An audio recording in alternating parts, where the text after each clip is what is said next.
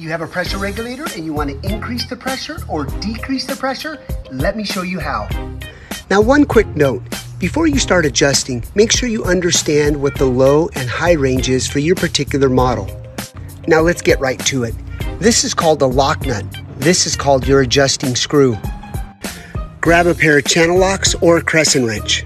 First, you want to unlock the lock nut and you want to go to the left to loose. Alright guys, and with your channel locks or crescent wrench, you're going to go to the adjustable screw, and if you want to increase the pressure, you want to go to the right. And now if you want to decrease the pressure, you want to go the opposite way, counterclockwise.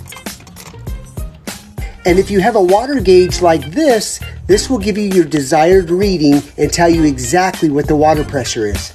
That's how you adjust it.